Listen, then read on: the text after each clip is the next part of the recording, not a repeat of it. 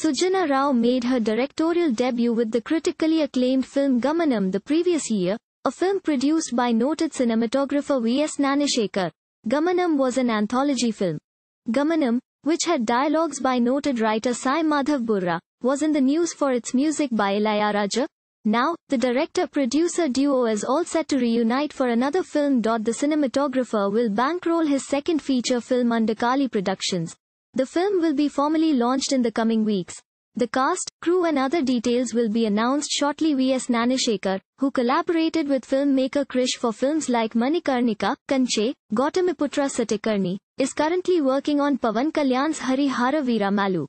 He is also doing a film in Bollywood with Vidyut Jammwal in the direction of Sankalp Reddy, titled IB 71, besides working with Jayam Ravi in Tamil.